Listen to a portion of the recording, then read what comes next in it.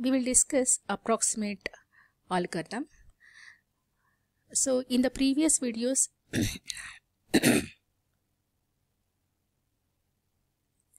in the previous video you have seen how to find the exact solution for combinatorial problems like traveling salesman, knapsack, and even assignment problem. Here you learn how to find the approximate solution for a combinatorial problem. In this video, you will learn how to find the approximate solution to combinatorial problems like traveling salesman problem, assignment problem, and knapsack problem. In previous videos, you have learned how to find the exact solution for these combinatorial problems by applying different design techniques like brute force, greedy, dynamic programming, backtracking, and branch and bound. Backtracking, anyway, it's for non-optimization problem. You have learned this traveling salesman problem, knapsack problem, and assignment problem, how to find the solution exactly.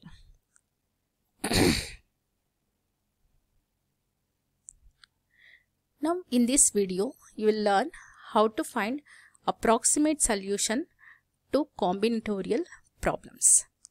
In the previous videos you have learned how to find exact solution to the combinatorial problems like traveling salesman, assignment, and knapsack problem by applying branch and bound design technique.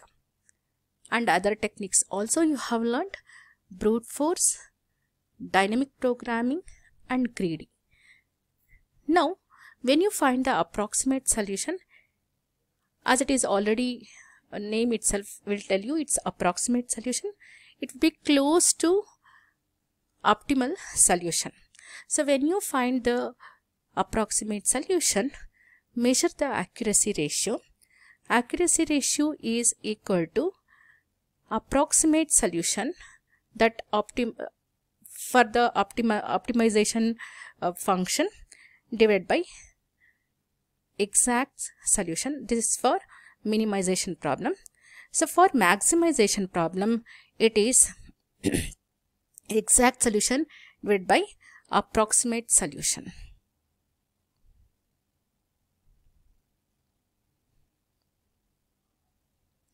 Now we will see how to find approximate solution for traveling salesman problem. This algorithm is also called nearest neighbor algorithm. The heuristic is always go next to the nearest unvisited city. In the first step, choose an arbitrary city as the start. Then repeat the following operation until all the cities have been visited. Go to the unvisited city nearest the one visited last. So finally, when you have visited all the cities, return to the starting city. So we'll apply this nearest neighbor algorithm for this graph. Start the tour from A. The nearest neighbor is B. Move to that. Then nearest neighbor is C. Then D. Then you have no option. You have to come back to city A. Tour length is 10. This is approximate solution. Now exact solution is A to B, B to D, D to C, C to A. The tour length is 8. We'll calculate accuracy ratio. Approximate solution is 10 and actual is, that is exact, is 8. You'll be getting the value 1.25. So for this example, when you find solution by approximation algorithm, the tour length is 25% more. We'll see one more algorithm with which you can find approximate solution, that is also called multi-fragment heuristic algorithm. Sort the edges in increasing order of their weights, then initialize set T empty. T is nothing but set of two edges. Then repeat this below step n time.